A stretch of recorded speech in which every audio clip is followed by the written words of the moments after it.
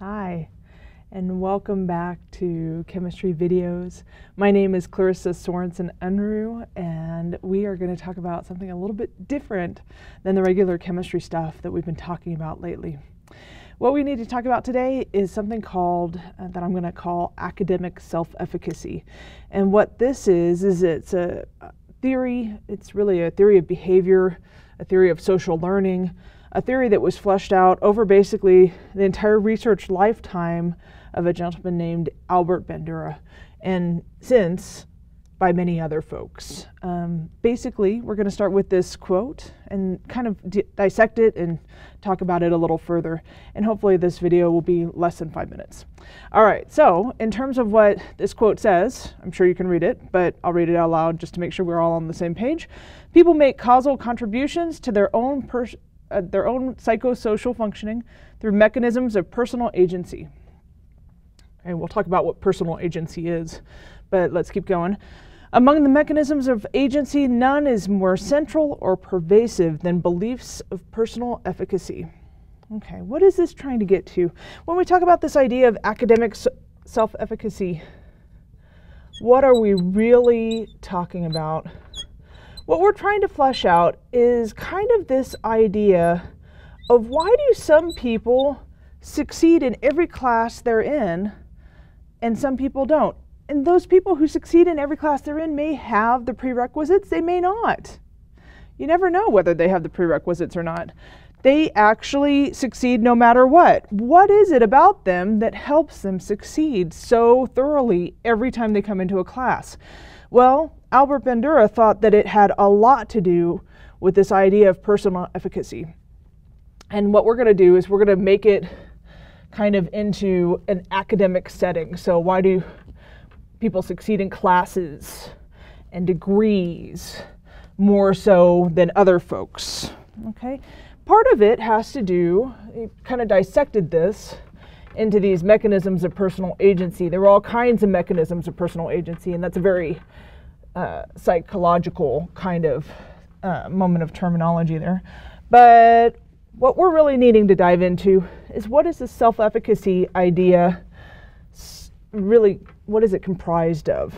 Okay, what it's comprised of is it's comprised of two pieces. It's comprised of a belief, and the belief is that you can do this, okay, that this is a class that you can achieve whatever measure of success that you need to achieve within it, whether you have the prerequisites or not. To some degree, I think of this kind of like as grabbing the bull by the horns and riding until it's done. And this is particularly important in classes like STEM, where the material is not easy. It is not easy material. It takes a lot of hard work to make that material clear. And that belief is what keeps you going. Okay? The other piece is that it has to have a goal. You have to have a goal in order to do this. You have to have a visualization of a class and the end goal in that class, maybe the final grade. It has to be task specific. And one of the things that people with a great deal of academic self-efficacy have is they have an idea of maybe this is an overwhelming goal to begin with, but I'm going to break it into pieces that I can do and pieces that I can actually accomplish. And once I get those pieces accomplished, they're going to build towards something larger that actually will get me where I want to go. Okay? Much has been made of this idea of academic self-efficacy. Albert Bandura actually thought that it was helpful to have a slightly higher belief that you could do something before, than actually what you might be able to accomplish, because having slightly higher, a slightly better idea that you could accomplish that a little bit more than you actually had actually helped most people accomplish the goal. Not crazy, not having like, I can do anything, but slightly more. Okay.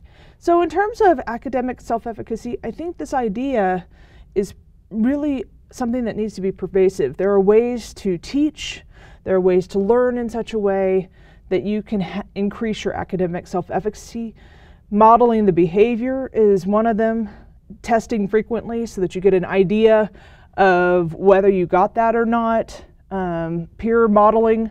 There are lots of possibilities in terms of increasing academic self-efficacy, but it is kind of along the lines of one of the most important things to have in order to succeed in college, in the college setting, and really in terms of larger ideas, not just academic, but just in terms of self-efficacy. It's one of the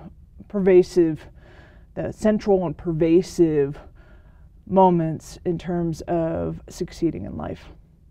Until we see each other again, adieu.